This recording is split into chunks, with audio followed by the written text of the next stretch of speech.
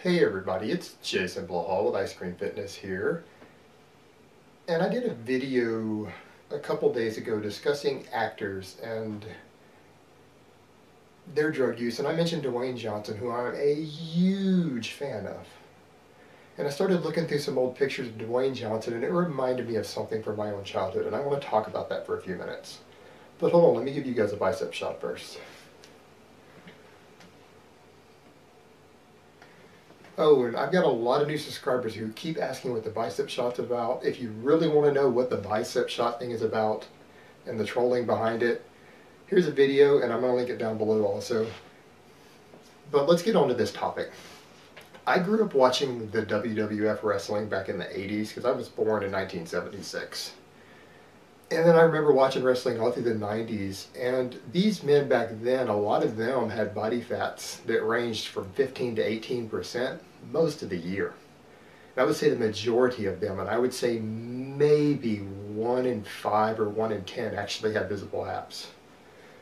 And a couple of them that did get ripped, they didn't stay that way more than 3 months out of the year for these wrestling shows. But these men were considered, by most people, this was their exposure to extremely buff physiques, and most people thought they were in great shape, huge muscular men. Women thought they were sexy, and this continued for quite a long time. And I've noticed since I've come back to the Iron Game a bit, because as a lot of you know, I had to take 3 years off from training. I spent a year in bed sick. I kind of had to distance myself a bit for a few years from the community, and then I got back into things.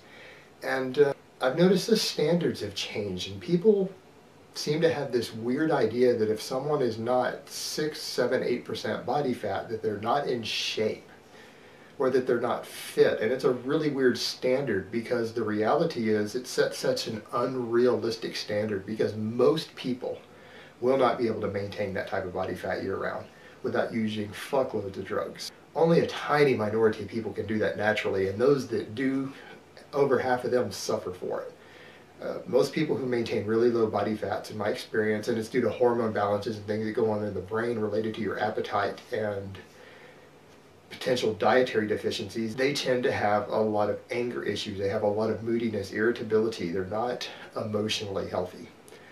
On top of that, being that lean most of the time, if you're not injecting your own testosterone, you're going to have lower testosterone. You're going to have a lot of problems if you try to sustain that for any period of time. And as I've said before, that's the biggest complaint that I know of from legitimately natural bodybuilders, is that they lose their sex drive when they diet down contest lean, and some of them take a month, 2 months, 3 months or longer to get it back after a show.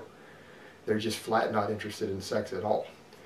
So this idea that this is what should be considered sexy or in shape, when in reality it makes many, and probably the majority of men who do it, non-functional sexually.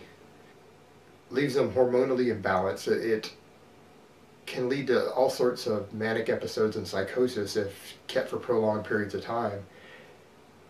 And so this idea that this is fit and sexy outside of doing a photo shoot or a bodybuilding show is just really bizarre to me.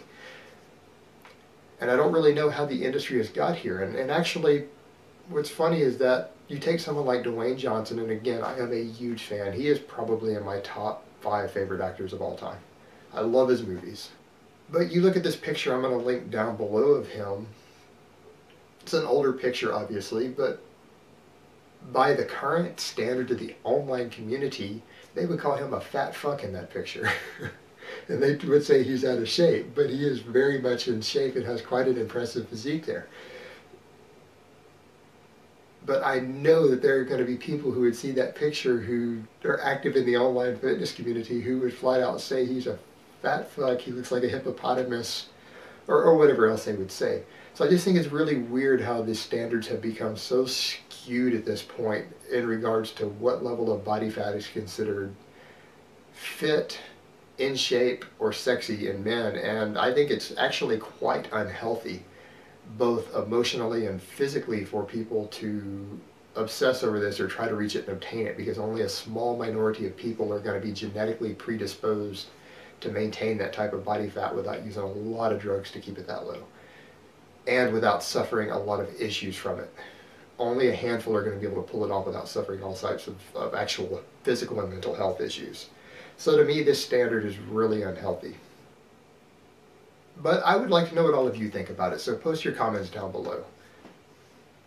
Also, I'm going to open up the Monday Q&A thread on the Ice Cream Fitness Facebook fan page, so post up your questions if you want me to answer your questions on Monday. So I hope this has been informative, and I will talk to you guys next time.